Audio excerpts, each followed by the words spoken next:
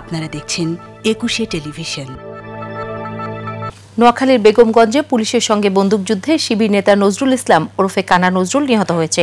এদিকে কুষ্টিয়ার ভেড়ামারায় পুলিশের সাথে বন্দুকযুদ্ধে মারা গেছে একজন।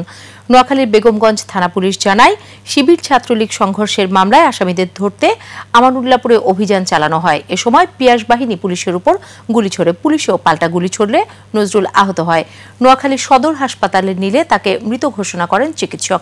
নিহতের বিরুদ্ধে রাকিব হত্যা সহ ৩টি মামলা রয়েছে।